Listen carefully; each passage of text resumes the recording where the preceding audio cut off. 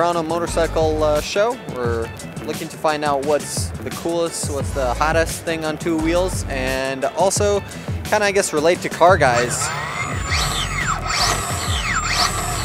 Yeah, so this is the Victory Impulse TT. You can really jump from a standard bike to an electric bike and feel right at home here, especially if you're used to something with a lot of speed. It's definitely all about fun and about being a rider's bike, and it allows you to customize, again, the suspension. You can make it as firm or supple as you need it to be. This actually has a 6-speed manual, a sequential transmission, so it feels more like a regular motorcycle in that sense. It feels kind of like if you had a Lotus track car and then electrified it. This is an incredibly large microphone.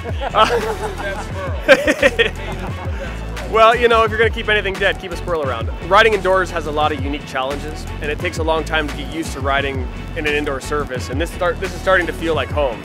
So these last couple shows that Ernie and I've done, I felt 100% comfortable the entire time, and it's a great crowd, it's active people, and the fact that these are your motorcycle fans in the winter seeing motorcycles being ridden has an energy to it that you don't really get anywhere else. We all know your videos and we've seen them, and it's the I'm sorry, I'm Eastern European, it's gonna take me like 2 seconds to pronounce. It's a Drift-Apocalypse. And yeah, thank you. And the city streets are the playground, you said. So I just found out that you guys also make your own videos. I don't know, I think we're firm believers that no one's gonna care for our program more than us. So it's nice to be the guys that actually bring the projects to life like we want to see them. Just because, you know, at the end of the day, it's a vision that we have, and you never know what you're going to get if you go with somebody else. So it's nice that we're behind it, and we kind of have the control of giving people what we feel like they want to see. I also know that Nick is a car guy. So this is the show for car guys, and this is like, what if a car guy gets bike curious? Yeah, that's what we call it. So what do you do as a car guy who got bike curious? I think Nick can answer that question for us. So I was a car guy that fell in love with motorcycles. I cheat on my cars all the time, or I cheat on my bikes. I don't know which one I'm doing. It's a little menage. Yeah. This is the most dynamic motorsport in the world, I believe, personally. It's not the greatest or the most difficult, but it's the most dynamic. There's more disciplines within sport bike freestyle than what cars can offer, and it's similar to FMX, but we are always doing something. There's never, our transitions are a trick now. Thank you so much, guys. It was a pleasure. Thank you.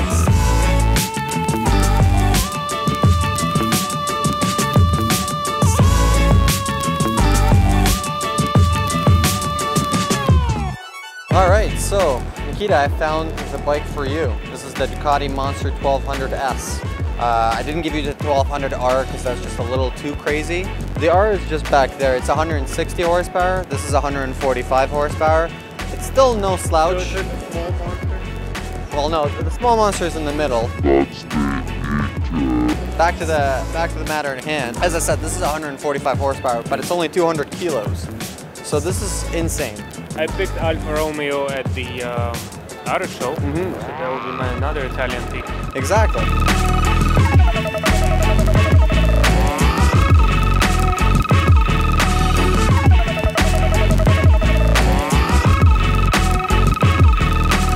So I'm here with Ben Young, a rider for Canadian Superbike Series. Hi Ben, it's nice to see you at the show. Yeah, I've been coming to the show for a few years now. It's good to see some familiar faces as we go a few months without seeing good friends and stuff like that, so it's good to come out. We've done a few Canadian Superbike races in the past. First time doing the full series, so looking forward to it. Yeah, the best way to introduce someone to the bikes from cars is, you know, just get a cheap bike, a cheap track bike, or even just rent a bike for the week. Do a track day, and like it's instant love right there, you know. So you gotta try to fall in love with it.